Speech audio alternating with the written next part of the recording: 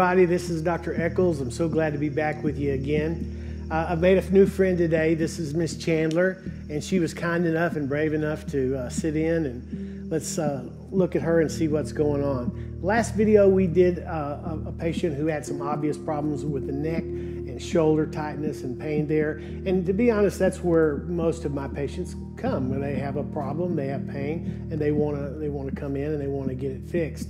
But some of the things that I've noticed over the last 30 years of doing this is that a lot of people, they'll come in with one problem, but we'll find a lot of other problems that they just weren't aware of.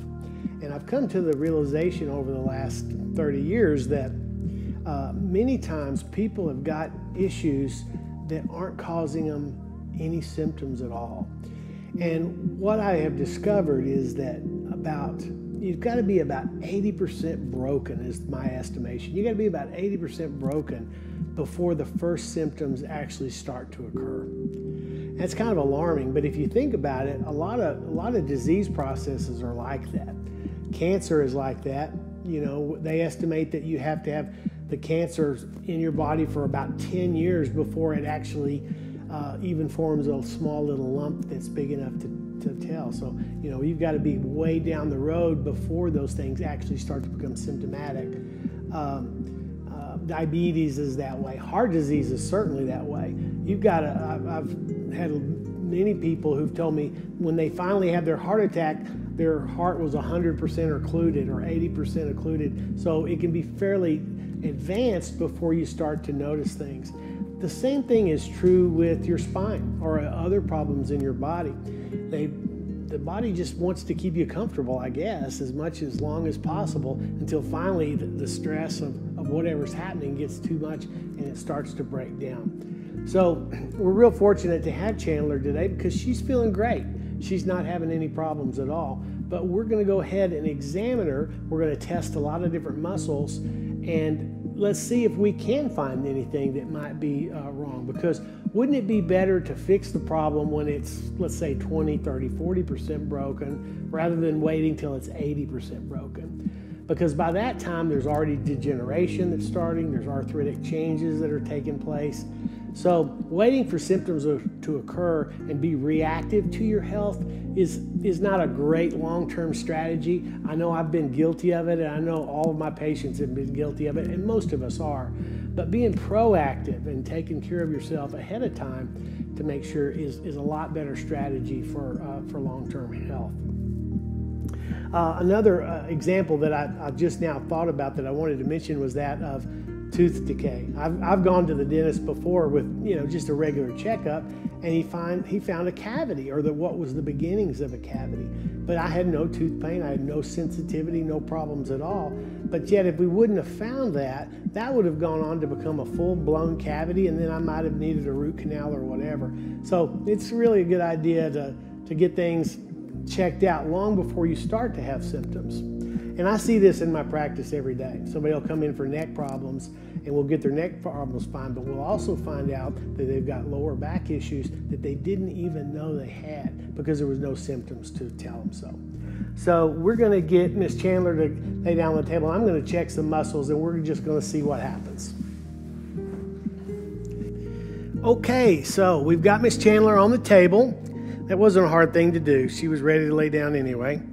So now what we're going to do, and most of you hopefully have seen some of the videos that we've done in the past. However, for those of you that haven't, we're going to be testing a lot of different muscles to see which ones are working and which ones aren't. And we're not talking about just to see how strong she are. She's very fit. She's probably very strong. But sometimes muscles are just neurologically not connected. They're just not working properly.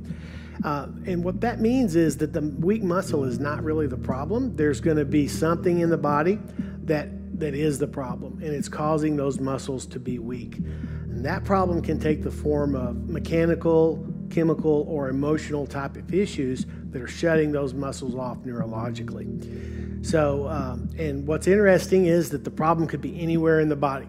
You know, I get lots of people who are having shoulder pain, but the problem is in their neck. And part of it could be in their foot, part of it could be in their abdomen. It could just be anywhere. So that's one of the reasons I really like this technique, because, you know, as well-meaning as patients are, they'll often come in and tell you right where it hurts, and they'll expect you to go to that very spot and make their pain go away, and it just doesn't work that way. For those of you who know me, I've got a little miniature dachshund at his home, and we love him to death. His name's Yoda, and I laugh and I joke around. And I say, you know, if I accidentally step on Yoda's tail, it's the other end of him that barks. So oftentimes we've got barking going on in different areas of our body, but that in no way means that that's where the problem is. So it's hard to sometimes get that over to patients, but it's a very real phenomenon. So we're just going to start by just checking some muscles, and let's see what goes. We're going to take this hand off the body, Miss Chandler, and you're going to keep your arm. You've got to wake up now and go to work, okay? So you keep that arm right like that, and it's like, there we go, perfect. She just kind of instinctively knows what to do. Good. And we're going to start by checking these muscles. And for those of you who are, you know, anatomy guys, I'll go ahead and call out the muscles. It's not important that you really know, but some of you really might like to know what they are. So we're going to start by, just relax a minute. We're going to start by checking her right posterior deltoid. Push back that way for me. And that muscle, we're looking for a good lock. It just locks right in place. When we push on a muscle and it ratchets, or she just can't hold her arm up, we know we've got a problem. But that was no problem at all. So now we're going to check her upper trapezius, which is right up in this area. On this side, push back that way for me. And that muscle locks in place perfectly too. Now we're turning her thumb to where it's pointing to the floor. Her elbow is straight. And positioning is so important with this. If they're not positioned correctly, a weak muscle can look strong, because the patient will try to recruit other muscles by turning their arm or moving it a little out of position, and so they can get more strength doing that. You got to really be guarded against that. Push down right there for me. Perfect. Locks in place. That's the middle trapezius. Now this is the lower trapezius. Push down there. Very good. She's doing great so far. Push. Keep that there. Down. Very good there. And then we're going to have her go straight across for the pectoralis major. Good. Bring your arm, bend it for me here. And you're going to rotate your arm against my hand here. Push against my hand. Okay. There we go. That's the subscapularis. Push back this way. Very good. That's the infraspinatus. Put your hand under here.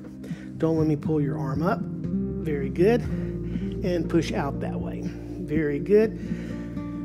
We did the teres major, teres minor, and now we're doing the supraspinatus. Push out this way. Very good. We'll do the latissimus dorsi. Keep it real tight right there. Okay, very good. All right, so now we're going to go check the other side. Have to push back that way for me real hard. Posterior deltoid's in good shape. Push back that way. Whoops. Put like this. Push that way. Ah, there we go. See, she says, I can't do that. That's real hard. They'll know. They're telling their muscle to work, but it won't work. And this isn't a physical weakness like she's just not working that muscle out at the gym. It's not like that. This is a neurological weakness that's coming from one of the three vectors that we talked about, either mechanical, chemical, or emotional. And it can be all three at once. So her upper trapezius isn't working. Push straight down. That one is. That's the middle. And then the lower trapezius. Keep that straight. Oops, excuse me. Hit her in the nose. Push down. There you go. Push down. Good. Now, turn this way. Push straight across. This way? There we go. Good. Now, rotate this way into my hand. Good. And rotate back. Good. And then put your hand underneath your body. Don't let me pull it up. Very good. Rotate out that way.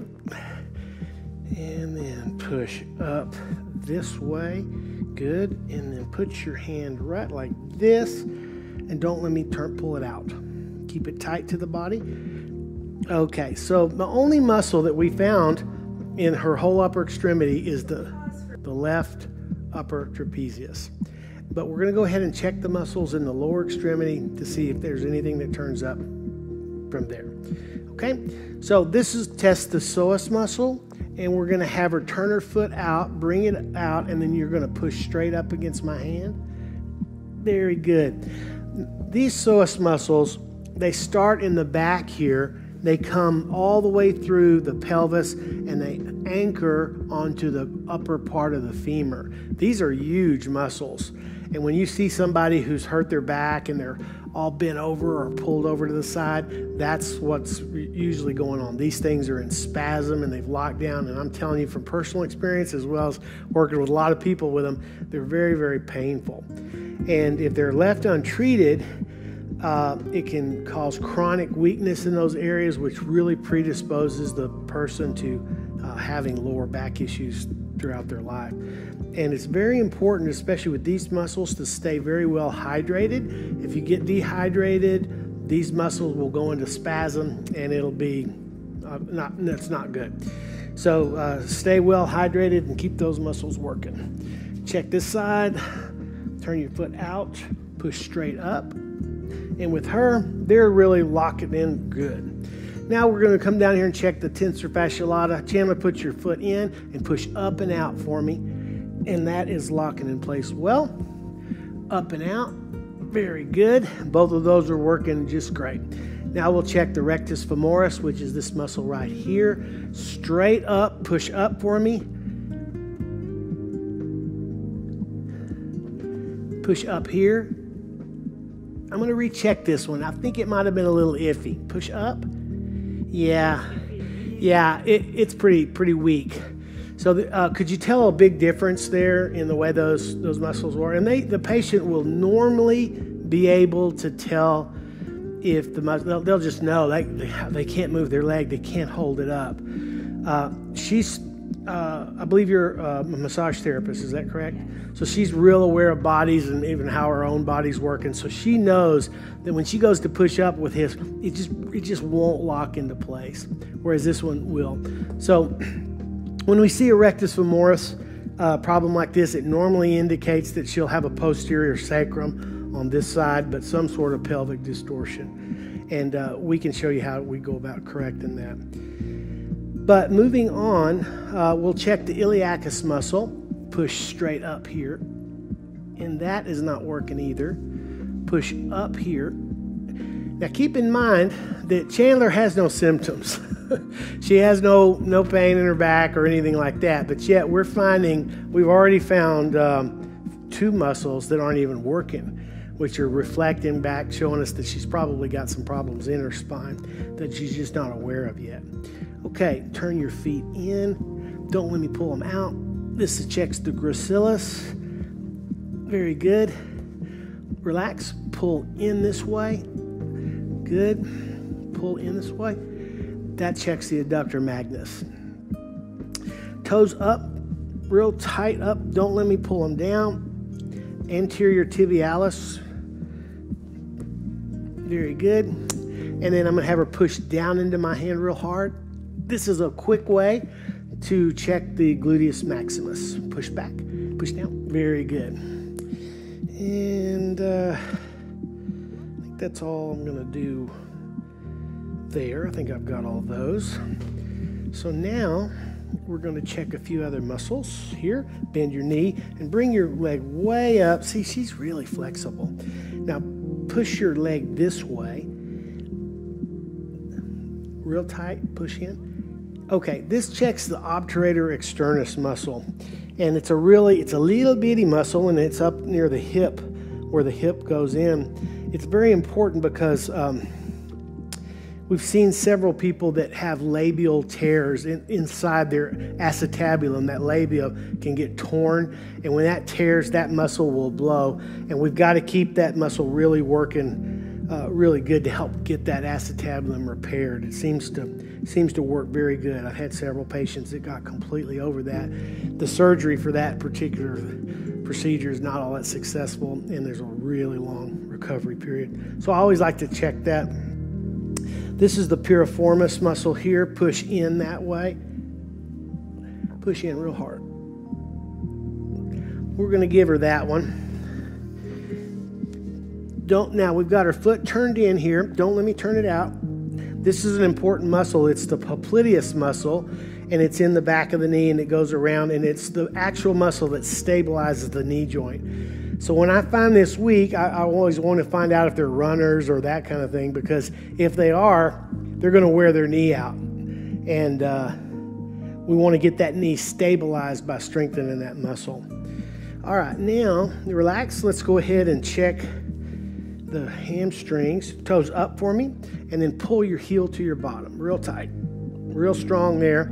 Put the toes down. This checks the calf or gastrocnemius muscle. Pull.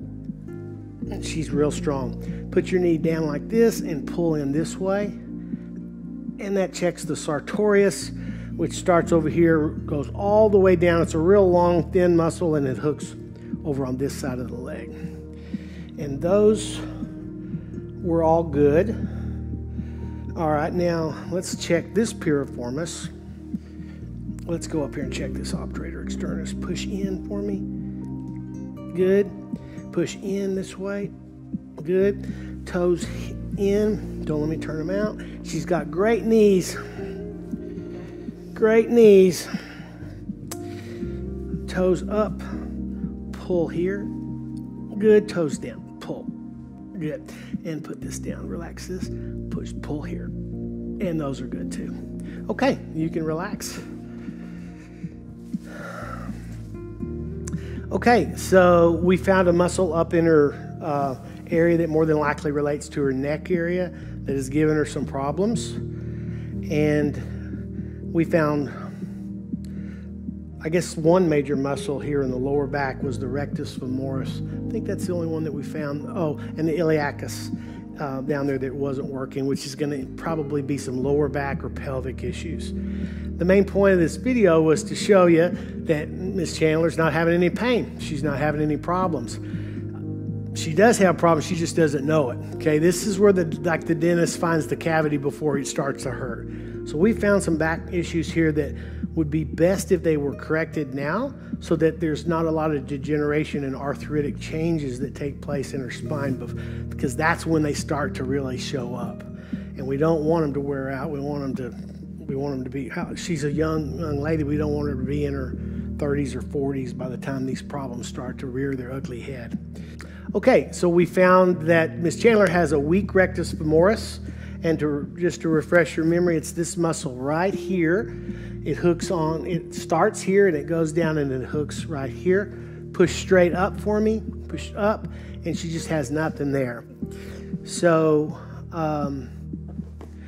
close your eyes a second. Now open your eyes, and Chandler, I want you to leave your feet apart while we're doing this. Now what we're going to do is this is kind of like a check engine light that comes on.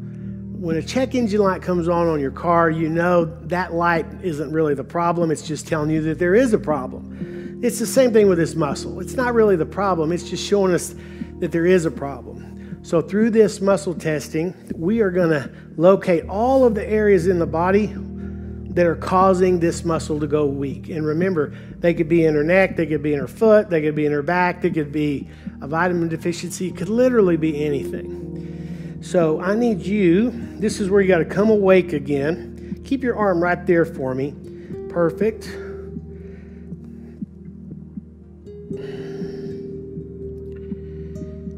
And we're just finding out these areas. There we go. Visceral organ reflex. There it is. So this is what we call a visceral organ reflex. It's going to be a little tender right here. Yeah, feel that? So organs reflex into muscles, and muscles reflex back into organs. And that's what's happening with her. This is probably related to the gallbladder. And we're just going to sit here and hold this for a few minutes until I'm actually feeling for pulsing in both hands. And once those pulses synchronize, we know that this particular component of the problem is actually corrected. And we'll move on to the next.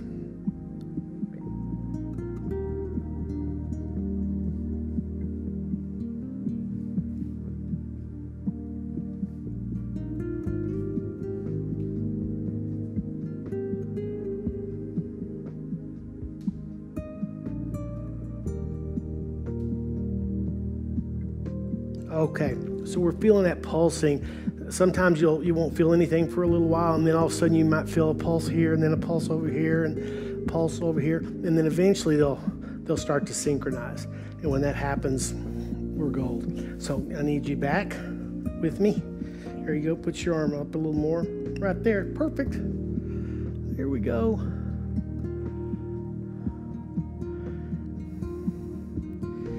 Okay. So this is showing up as being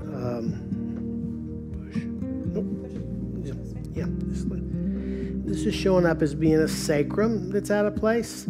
The sacrum is the bone that is where your tailbone, right above your tailbone that's hooked on. Your sacrum's actually right above your coccyx, the tailbone. Hers is rocked posterior on this side right here.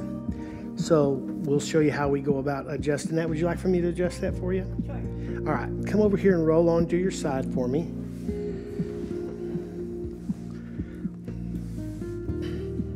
Now, how long has it been since you've been adjusted? 2 years. Okay, so it's been a long time since she's been adjusted.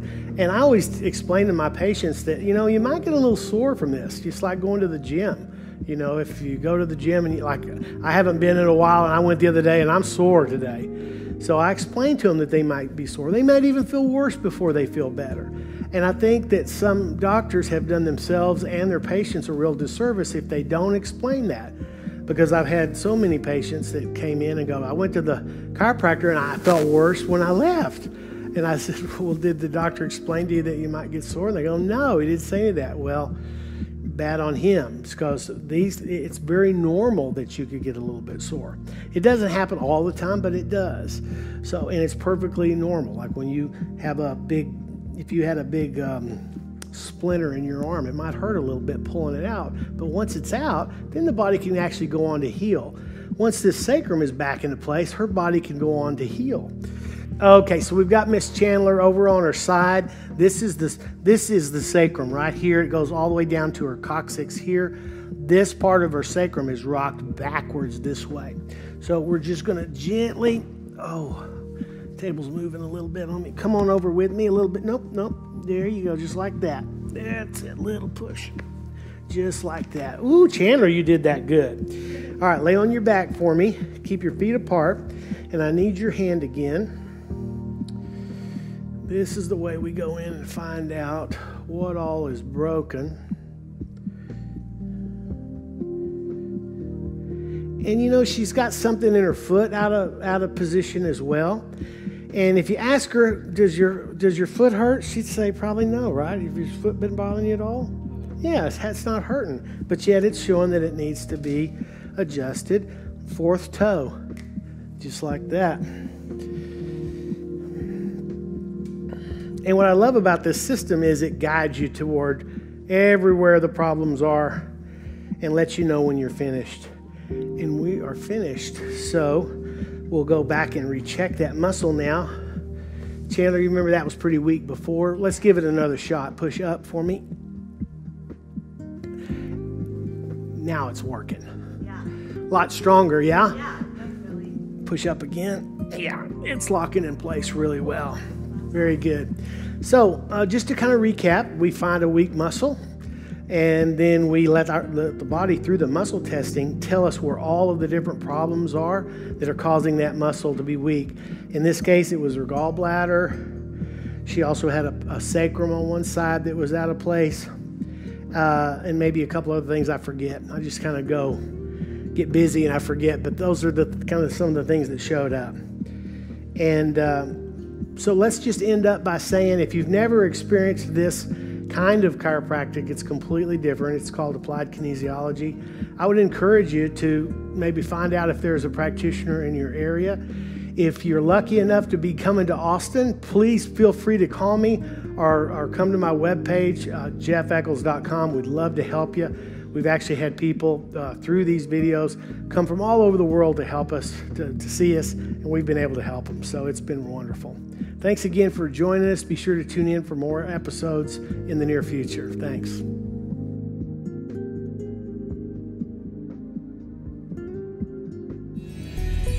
with hundreds of videos that you can stream on virtually any device to help you reduce stress, lose weight, or just improve your health and well-being overall. At wellnessplus.tv, we are dedicated to helping you on your health and wellness journey. Join wellnessplus.tv to find hundreds of videos to help you improve the health of your body and your mind. wellnessplus.tv. Get well, feel better.